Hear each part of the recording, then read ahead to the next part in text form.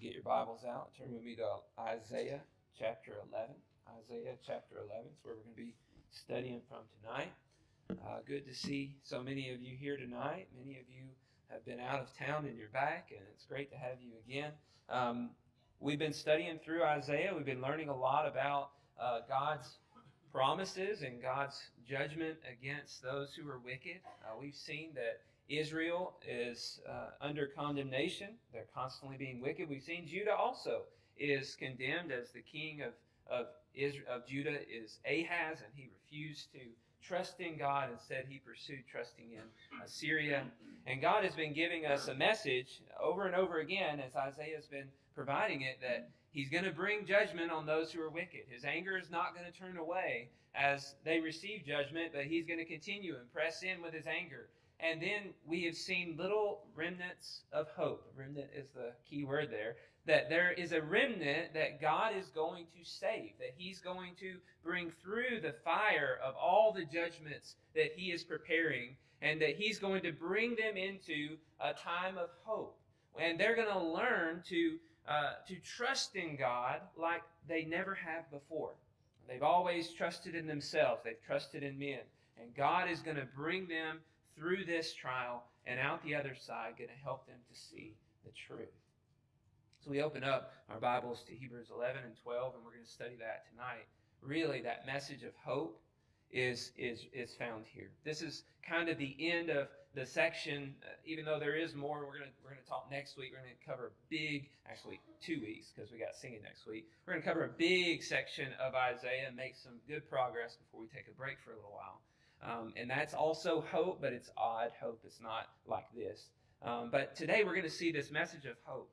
In that whenever people have gone through devastation, whenever people have gone through destruction, whenever they've gone through a trial, that God is able to take that destruction and bring out of it something amazing, something full of hope, full of joy.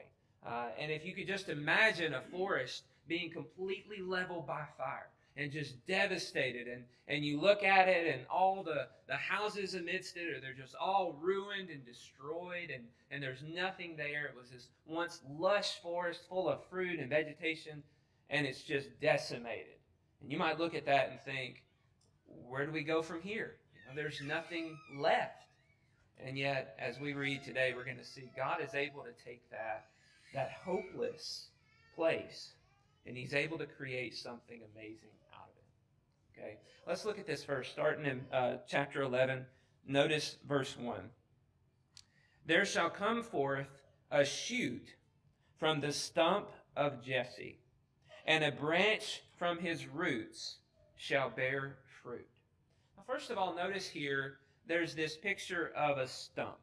Okay, and the idea of a stump is that it was once this huge, great tree, and it has been cut down, or it has been burned up, and it no longer is there. It's no longer this great big tree. It's nothing. And that's a picture, he says, of the Davidic dynasty. Okay? And the picture is that there's going to be this little bitty shoot that comes up out of this stump. And it's this small little stem, this small little sprig coming up. And it gives you this kind of question, this kind of wondering, can God use something so small to create something great again? And that's just a little bit of hope that He's bringing out here, because he's hoping He's going to raise up the Davidic dynasty. And at this time, Isaiah is prophesying the Davidic dynasty is still in place. Ahaz is king. And he is the one who has been an idolatrous king, an evil king, a wicked king. And he's ruled over Judah, but Judah is small, and it's getting smaller. And Assyria is going to come, and they're going to destroy much of it. And it's nowhere near the glory days of King David. And eventually, we're going to see the Babylonians come in and just wipe it out. It's going to be completely destroyed. And God is saying, after that stump has been laid bare, I'm going to bring a shoot from the stump of Jesse. In other words, Jesse being David's father, God is going to bring a new king, a new hope for the Davidic dynasty that's going to rise up. And it's going to provide this wonderful place. Listen to this, verse 2. It says, and the Spirit of the Lord shall rest upon him. So the shoot is a him. It's a descendant of David. The Spirit of wisdom and understanding. The Spirit of counsel and might. The Spirit of knowledge and the fear of the Lord. And his delight shall be in the fear of the Lord. He shall not judge by what his eyes see, or decide disputes by what his ears hear. But with righteousness he shall judge the poor, and decide with equity for the meek of the earth. He shall strike the earth with the rod of his mouth, and with the breath of his lips he shall kill the wicked. Righteousness shall be the belt of his waist, and faithfulness the belt of his loins. Notice that God is foretelling a new line from David that is going to rise up, and he's going to be given this Spirit of the Lord, and he's going to make judgments that are good and right and true. He's going to make it to where righteousness reigns on the earth. That everyone is pursuing what is righteous and what is good. And he's going to make the right judgments so that those who do wicked will receive what they deserve. They will receive judgment for that. They will be struck for that. And those who are truly righteous will be seen. And those who are fake righteous will be known. Notice he says he's not going to judge based on what it looks like. He's not going to judge based on what it sounds like. He doesn't care about your outer appearance, your show, your ability to appear as though you're righteous. He doesn't care about that. He looks through all of that. He has penetrating sight to see to the heart of the man and to know who is truly God-loving and who is truly self-loving. And so God is foretelling a time when he's going to raise up a Davidic king, and this king is going to be the king. He's going to have the best reign possible, the best reign imaginable. The problem with the human kings that we've seen throughout history is that they can't make these kinds of judgments. Their best efforts fall short. They can't look past what their eyes see and what their ears hear. And they can't make judgments in equity, in equality. They have biases. And he says this king is going to do that. This king's going to rule in righteousness. So a beautiful picture, and we know who it's pointing to, don't we? We know who the Davidic king's going to be. You continue verses 6 through 10. Notice what else this king's going to do. It says, the wolf shall dwell with the lamb, and the leopard shall lie down with the young goat, and the calf and the lion and the fattened calf together, and the little child shall lead them. The cow and the bear shall graze. Their young shall lie down together. The lion shall eat straw like the ox. The nursing child shall play over the hole of the cobra. And the weaned child shall put his hand on the adder's den. They shall not hurt or destroy in all my holy mountain. For the earth shall be full of the knowledge of the Lord as the waters cover the sea. You see, what this king is going to do is establish a kingdom where there is peace and love, where there is righteousness throughout the land. And he portrays it metaphorically, talking about people as though they are lions and lambs, as though they are snakes, as though they are wolves, as though they are bears. And he says they're all going to come together, and no one is going to hurt one another. No one's going to destroy one another. They're not going to seek that in all of my holy mountain. You know, this Jerusalem is going to be a place of peace. It's going to be a place of security. Everybody's going to learn and understand and know who God is, and they're going to follow after his ways. They're going to be like their king. And they're going to show love and compassion and mercy toward one another. And I love this. A child will lead them. You see, this little child leading is so much of all of this is just so New Testament, that the least will be the greatest in the kingdom. And that's exactly what is being pointed to. This is a picture of the kingdom of God, and it's a picture that is beyond their understanding. As they're reading this and they're learning this, they don't grasp it. But us in the New Testament, with the understanding of the New Testament, we can grasp it and we can understand. this is what God has provided for us. And the message as we study this is that God is able to bring life from death. This nation is empty, it is wicked, it is on the verge of collapsing, it will be destroyed.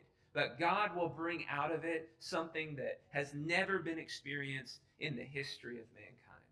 A kingdom unlike any other kingdom. As you read that, don't you just get the feeling that nothing is ever really hopeless? Nothing's hopeless. I mean, here's a kingdom that is wicked as can be. I mean, we read through the Old Testament, we're just rolling our eyes at Israel, right? How wicked can they be? Why are they always wicked? Why are they always pursuing all these things? They're never going to change. They're never going to come around. You know, life's never going to be better.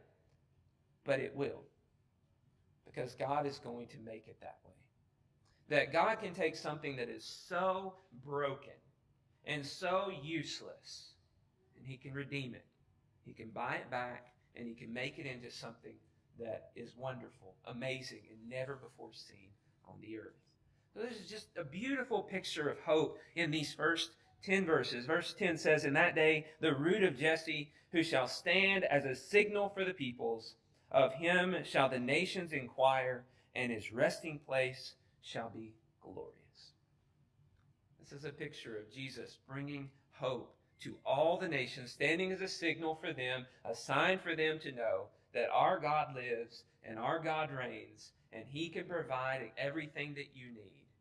We're going to see this continue, and this same idea of hopefulness as we go through the rest of this chapter and the next. Look at verses 11 through 16.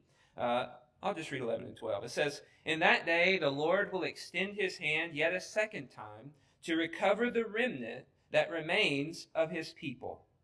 From Assyria, from Egypt, from Pathros, from Cush, from Elam, from Shinar, from Hamath, and from the coastlands of the sea. He will raise a signal for the nations, and He will assemble the banished of Israel, and gather the dispersed of Judah from the four corners of the earth." It's a beautiful picture of hope for the people, that He's going to bring them back. Notice he says there's going to be a second remnant. He's going to extend His hand to a second remnant. Now, why does He say that? Well, we heard about a remnant earlier. He said there was going to be a remnant. After the Assyrian invasion, after the Babylonian invasion, there's going to be a remnant. He's going to bring His people back. He's going to bring Israel. He's going to bring Judah back, and He's going to provide for them. So that first remnant returned in 539 BC. We read about that as we go throughout the rest of the Old Testament. But now there's a second remnant, and He says they are going to come from far and wide, all across the globe, and they're all going to come to the land that God has redeemed and that God has provided for, and they're going to be a part of God's people. What is He trying to say in this whole section? Well, He's giving this point that God doesn't forget about the outcasts. He's not forgetting about those who are outliers. His kingdom will reach out for all of those who are far away to be able to come in and to be a part of this kingdom and receive all the promises and all the blessings. Notice, God has already redeemed a remnant earlier, and God has already got all these people together again, and yet He's not done. He has more to do. He goes even further, beyond where He went the last time. He is expanding His search to find more outcasts and bring them in. And overall, I think the picture here is that God is expanding His kingdom to include all who will come to Him in humility. God doesn't look at someone and say they're too far away. He is sending for everyone everywhere, and He's trying to bring them in. So the neighbor next door who, looks like they're righteous and they're doing all the right things and everything, yeah, the gospel's for them. But even the one who's next door that is nothing like what you would ever picture a righteous person to be, God is looking for them. God is trying to bring in the outcasts. He's trying to bring in the people who are far away from Him. And He's trying to redeem them and provide for them the hope. Verse 16 says, "There will be a highway from Assyria for the remnant that remains of this people, as there was for Israel when they came up from the land of Egypt. This is a picture of God's going to walk them back. Wherever they are, He's going to make a highway and He's going to pave it for them so that they can find their way back to Him. And then, so that's another picture of hope. But then chapter 12 is just amazing. Okay? Whenever we come into chapter 12, the words of chapter 12 are really encouraging, and we sing songs about these words. So let's read through this, verses 1 through 6. They will say in that day, I will give thanks to you, O Lord, for though you were angry with me, your anger turned away, that you might comfort me. Behold, God is my salvation. I will trust and will not be afraid. For the Lord God is my strength and my song, and He has become my salvation. With joy you will draw water from the wells of salvation. And you will say in that day, give thanks to the Lord, call upon His name, make known His deeds among the peoples, proclaim that His name is exalted. Sing praises to the Lord, for He has done gloriously. Let this be made known in all the earth. Shout and sing for joy, O inhabitant of Zion, for great in your midst is the Holy One of Israel. Notice here, first of all, he says he's giving thanks because God's anger has turned away. Earlier we saw him saying, my anger has not turned away. My arm is still outstretched. You know, I'm still going to strike you. I'm still going to strike you. I'm still going to strike you. And now he says, finally, in this day, the anger is turning away. And the anger has been turned into comfort. God is providing comfort for His people. Well, what's changed? What's changed is the heart of the people. They have come to recognize, they've come to realize that they are wicked. And they are humbled before God. And now pursuing God's forgiveness. Notice, they'll say in that day, God is my salvation. And I will trust and not be afraid. He is my strength and my song. Yeah, that's a complete and utter opposite idea and attitude from what we saw earlier. With Ahaz wanting to trust Assyria and refusing to trust in God. With the people themselves. And in every instance, they're constantly trusting in themselves. They're pursuing wickedness to try to find fulfillment, to try to find salvation, to try to find satisfaction. And you see that there's a big shift in the attitude and the heart of the individuals that they would now say, God is my salvation. I didn't save myself. I can't save myself. I need God to help me. And they'll pursue God knowing and believing that He is good, that He can provide the salvation that they're looking for. Notice he says they're going to trust Him. Earlier, he said the remnant's going to rely on God. They're not going to rely on men. And this is the same picture. They're going to trust God and not be afraid. He's going to be their strength. He's going to be their song. You see how this remnant, this second remnant, is just fully invested and devoted to God. It's all been transformed from what was there earlier. And then there's this picture. With joy you will draw water from the wells of salvation. That's as New Testament as it gets. You think of Jesus at the well with the Samaritan woman, and He says, if you'd asked me, I'd have given you living water. You'd never be thirsty again. Well, here is that the promise. Isaiah and God is revealing a promise. With joy you'll draw waters from the wells of salvation. This picture of salvation will be made available for everyone who's willing to go and draw water from those wells. And as a result, they're going to be singing for joy over all that God is doing for them. Notice also, as you go through the last part, the last half of this chapter, he transitions from talking about what God has done to talking about what He will do. There's a response to grace.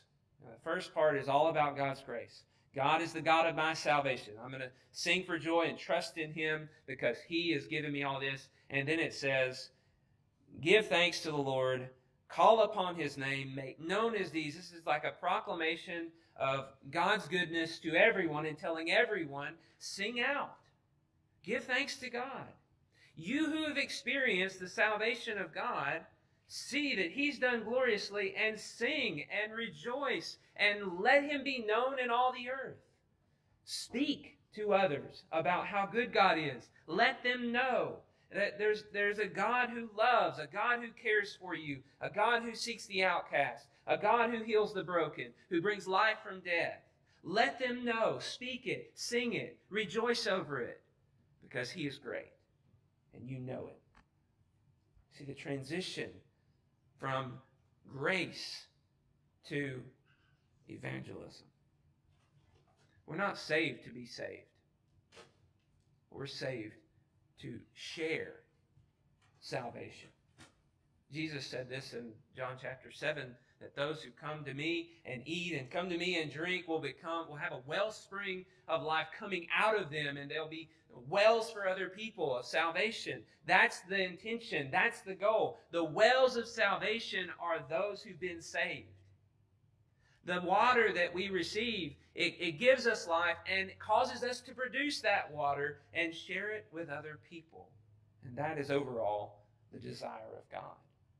Okay? So this is a beautiful picture of hope that we find in chapters 11 and 12. And that picture of drawing from the well is really, really interesting and really, really important. Let's think about that for just a second, just a little bit more. You know, that idea of being thirsty and desiring satisfaction is not a new idea, but it's an idea that we find throughout the Old Testament. Notice Ecclesiastes is just full of it. Ecclesiastes, Solomon says that God has put eternity into man's heart. We have this inner desire, this inner thirst, this inner longing. And there's nothing that we can find on this earth that will fill it. We talked a little bit about that this morning with all our riches. We're trying to squeeze eternity out of all those riches. We've got an eternity-sized hole inside of us, and we're throwing possessions in it, thinking that that will fill it. But God is promising fulfillment and filling in Jesus. We need this. We need to drink from the well of salvation and never thirst again. And so what are we going to do? First of all, acknowledge you're thirsty. Recognize that. Understand, I'm thirsting for fulfillment. I'm thirsting for filling. I feel empty inside. Okay, great. Now, where are you going to find fulfillment that lasts? You can pursue all these other things, but God is providing us with the ultimate fulfillment. Jesus, on that day, saying, "Come to me if you're thirsty, and I'll give you living water," is a picture of Him being the source. We need to go to Him and find the salvation, find the fulfillment that we're desiring in His words. You know, really the problem that we have is we just have the world constantly throwing things at us, advertising to us, selling us things that will fill the hole that will never fill the hole, and we buy into it. But we can't do that. We have to trust that the rich fulfillment comes through Jesus. We have to have faith that if we keep drawing from this well, that hole will be filled. Even if it doesn't feel like it right now, maybe because you're not very experienced in studying, you're not very knowledgeable about all that Jesus has done and all that He's revealed. But as you study, man, it feels completely. It brings joy to your hearts that nothing in this world can compare to. So we've had multiple studies going on and meetups and all of that. I mean, I'm just enjoying eating it up. And I'm just wishing everybody was doing this. I mean, I wish you were constantly in Bible studies, talking to people about spiritual things and just eating from the Word and just making the time for that, because it's good. Taste it. See it. It's good. It fills you way more than the binging on Netflix does. It fills you, I promise. And those relationships that we develop with one another that are based on faith help us to strengthen the resolve to keep drinking. And not just take a sip and then go away and forget that was good. We got to drink deeply. We got to drink a lot. Don't get that bucket full and then take a sip and set it down. drink it up and don't stop drinking it. We should be Bible scholars. We should seek to be knowledgeable in the Scriptures and understanding about who God is. We should be full of the knowledge of God as the waters cover the sea. You know, it's just where it should just be filling us and coming out of us so that we share it with other people. We of all people should be the people of the Word. We should be the people who know the Word inside and out, who are constantly seeking to know more, and who can share it with others. And if you're feeling empty week after week after week, are you filling yourself with God? That's what we need. That's what we need. As we study this, you see God is setting us up with this wonderful King and this wonderful kingdom. He's willing to take all that is broken. He's willing to heal it. He's willing to bring those who are outcast in. He's willing to take what is dead and bring it to life and refresh and nourish us and restore us by giving us Jesus. And we need to take advantage of the blessing that we've received. Jesus represents God's power to fulfill all of these promises. This is 700 years before Jesus ever comes. Okay? God can fulfill all of his promises. And he does. And God can fill us just like he says he can. Take hold of the eternal things. Set your minds on things above, not on things on the earth.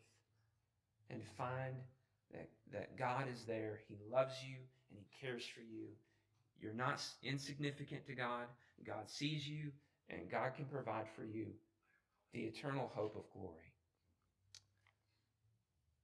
Hopefully today, as you read this and you see these wonderful truths in the Old Testament, these prophecies that God has fulfilled in Jesus, you can leave here singing joyfully, knowing God is almighty and powerful, and he loves you, and he cares for you, and he's provided you with everything you need. And I hope you renew your efforts to study his word and to dive deep into the things he's revealed to us. If you're here tonight and you're not a child of God, this is your opportunity to come forward and to accept his grace. But I think most everybody here has accepted the grace of God. If you're here tonight and you're not really living for God, you're not being faithful, you're not pursuing his kingdom, you're not pursuing his grace, you're not pursuing fulfillment through Christ, why not? Has the world gotten its hold on you? Are you like the soil that's surrounded by thorns and it's all being choked out of you to where there's no fruit? God has given you everything you need to be fruitful. Please don't continue that way. Please change. And let us know if we can help you in any way. Please come as we stand and as we sing.